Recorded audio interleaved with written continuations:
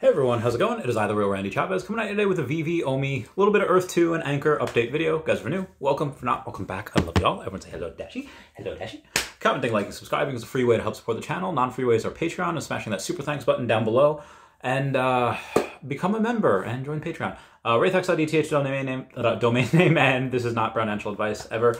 So there's a couple things to go over. I'll start with ANKR, and then I'll go with Earth 2 a little bit, and then we'll go and get onto the Veve and Omi stuff. So everyone comment F in the chat to pay respects to Bitcoin. Bitcoin has been down about 4.4% over the last couple of hours, down to just above $21,000, and is bringing all of the altcoins down with it. ANKR is down about 3%. It's still, which is not as bad as I thought it would be, considering Bitcoin is down 4.4%, but it's down to about 2.9 cents, so it is under that 3 cents still. And also brought Omi down with it as well. Omi is down to 00091, so it's just above 0009. I'll get more on Omi in a second. But first, I do want to go over a couple of things for ANKR. ANKR had said we also have a GALXE campaign live. So the ANKR X Chili's AMA credentials by ANKR Staking. You can view it on galxe.com. Not 100% sure how to pronounce it, but they have about 700,000 followers over on the Twitter. So that's a pretty cool partnership to have. Very exciting for them. And they also mentioned yesterday, or Oceanland mentioned yesterday, if you go to oceanland_IO, over on the Twitter. Not a ton of followers, about 32.5 thousand of them, but they are a game saying we're excited to announce partnerships. Together we will build a better and stronger community. They announce a whole bunch of crypto, but then ANKR is #1, and it is for their Oceanland partnership. That is a play-to-earn game. It seems that you could be able to earn all of these cryptos, including ARPA, Bounce, Bell, Burger, CLV, Matter, ONX, Prom, Rocky, Sakura, Nav, and Lit, obviously in conjunction with ANKR. So comment down below if you know what that is. Comment down below if you think I should get into it. And yeah, let's go to Earth 2. So we're going to start with Jules, and Your World Explorer over on the Twitter says, eager to strategize, can't wait for Earth 2 version 1. How will we collect jewels later in the game? And Shane Isaac goes and responds, that makes 2 of us. Put it this way, you won't be able to just click a few buttons to collect over all your properties, as is the case now, without having some things in place. So currently right now, all you have to do is just go to your resources, click, claim all your jewels, and then you claim them. That's it. Shane is telling us whether it's cydroids, whether it's something to do with mentors, something that hasn't been released yet, or even something to do with essence, more on essence in a bit. There are other things that you'll have to do in order to claim those. Are they going to be things just to add utility to the game for essence or for other things? Or are they just like, hey, we want to make jewels scarce, and how many people are going to be willing to do these steps to do them? So jewels may or may not become a rarity, depending on how many people are willing to do this. Again, if you have a lot of property and you're getting, I don't know, 100 jewels a day, me, myself, I only get like 20 jewels a day, give or take. But they're about 9 cents each right now. If they do become rarer, I do see that going up quite a bit. Remember when they first started, they were 30, 40 cents. The gold ones were upwards towards $1. Maybe they might get those back at some point. Anyway, moving on. You do have a new button over near where your essence is. You do have the button for ether. You go and you click that and you get the ether. You could choose to keep the ether if you want to. I don't really understand the reason to keep the ether.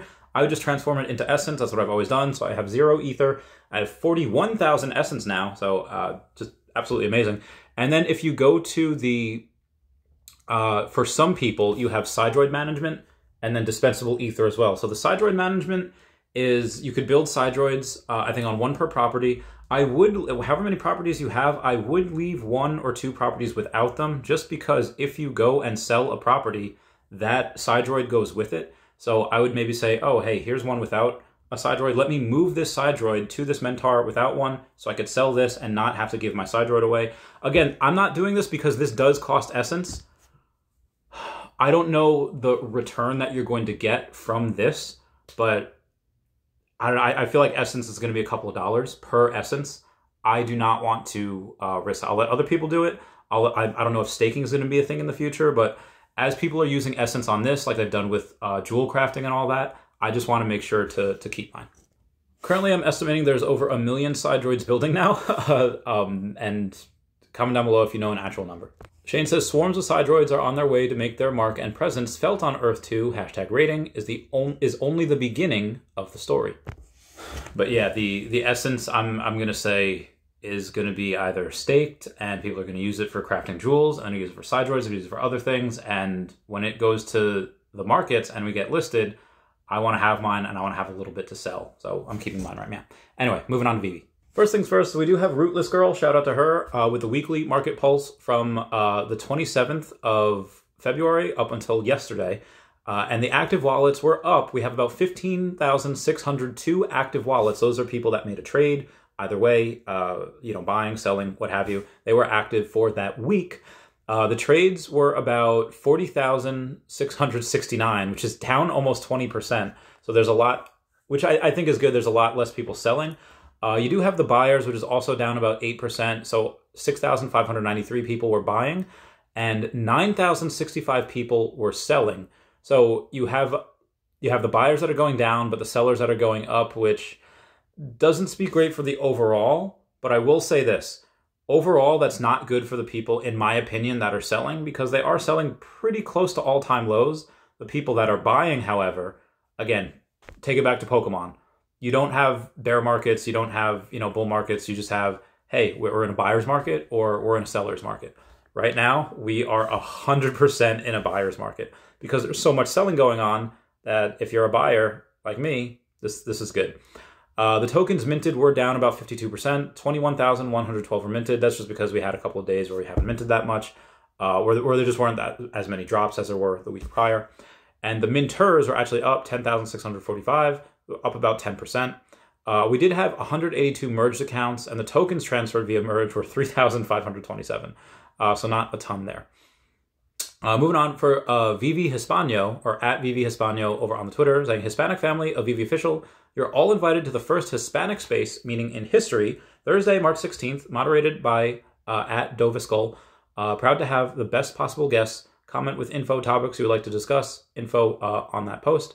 And I may or may not stop in for that. I'm not sure. I'll keep y'all posted. But speaking of collecting, I went over on Marvel. Let me find it for you. Cosmic Marvel said the first trailer for Empower from executive producer Zoe Saldana has been released. That's just when they take a bunch of the women from Marvel and they say, hey, how'd you like playing this character, etc. 4-episode original series is now streaming on Disney+. And I went and tagged Angela Bassett. I said, great to see, who played Queen Ramonda. I said, great to see I'm Angela Bassett in there. Marvel made digital collectibles of her character, and I purchased 55 of them. Hey, Angela, will you please your biggest fan by coming on my podcast? Would mean a lot. And there's my 55. Again, I did not buy her for the ROI. I bought her just because Queen of Ramonda, Mother of Black Panther has, she was like $3.48. I was like, this is too cheap. And then I just think they're fun to stack. But comment down below if you'd like to see her on the podcast.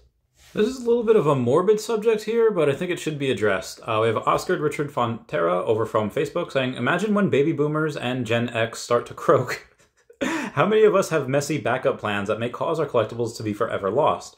I'm sure we have high percentage of users that have all of their passwords hidden and secret from family. Imagine 10 years from today on how scarce things could get for today's existing supply. And yeah, that's something to think about. Veve, I don't think, has ever said what to do when someone dies. I don't know what, I mean, I guess you could have them turn on transfers back on just for that particular person and transfer. I don't know, or maybe you could merge accounts, but yeah, comment down below if you have any plans for that. Also, shout out to Lori Brenner, Queen Veve at the Queen's Court, who went on and got Josh Emmett over on her spaces today, the Queen's Court. Josh Emmett is a professional mixed martial artist, is a prize fighter for the featherweight division for UFC.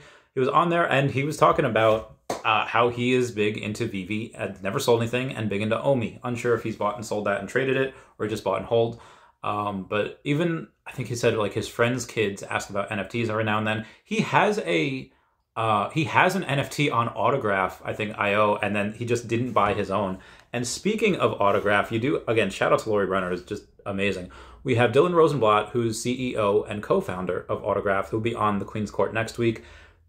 Go to her, oh my God, go to her Twitter, follow, and just everything that she does is just gold. She's like the Jerry Bruckheimer of Veve. So there's a couple of people that had questions about the logo because I talked about that in the last two videos, and there was a little confusion on how many there are or how many there were because David and Dan had both said that they were out of cards at one point.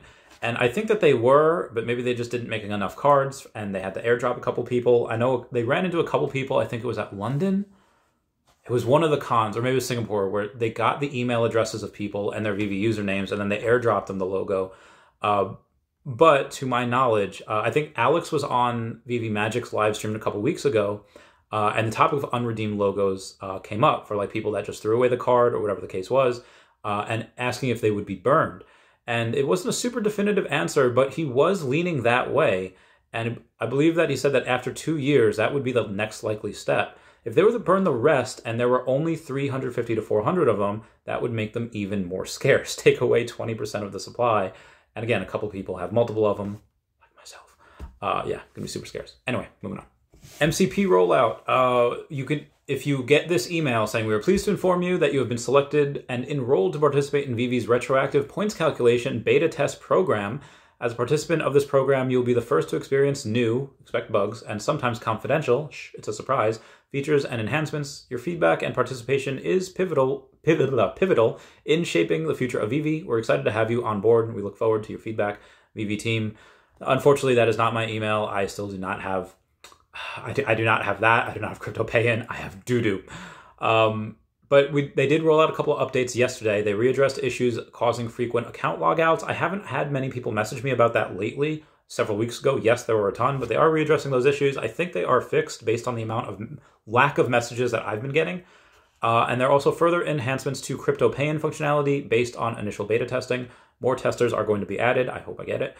And then you do have Master Collector Program ranks, levels, and points that are in beta is included in this release, and testing will commence in the coming days. So shout out to people for that.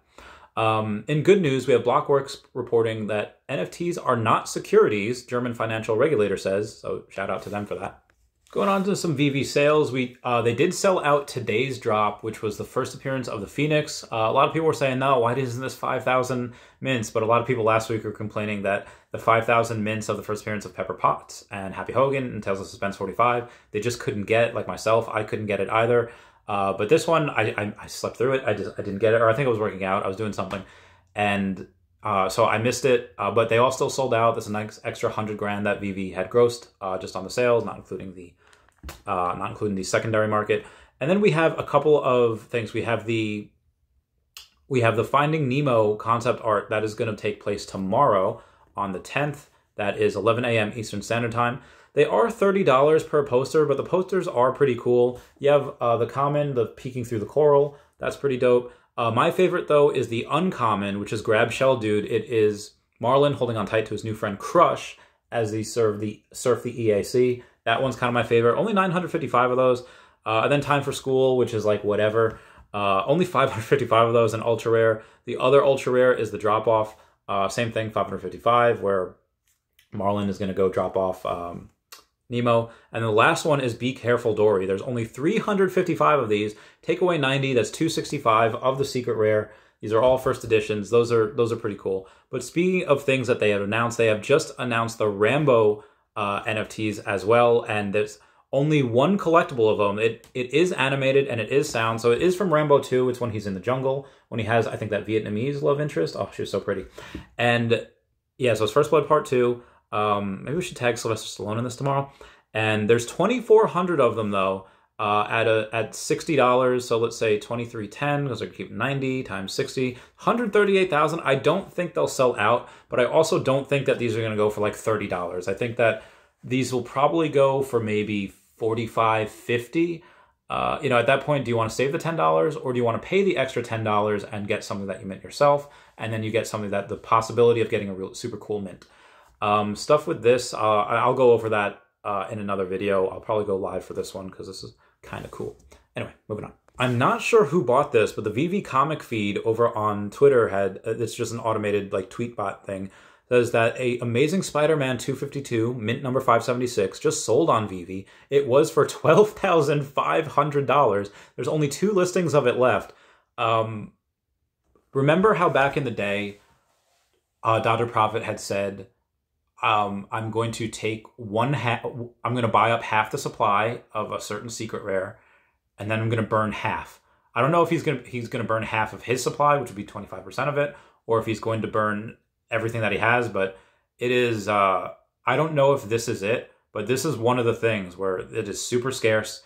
You can have people that are buying, it's just super scarce, and it's a secret rare. I don't know of too many other secret rares that you could do that with. I get, I guess it'd be very cheap to do it with the secret rare Fantastic Four like holiday card. It is signed by them. I just bought one live on stream yesterday.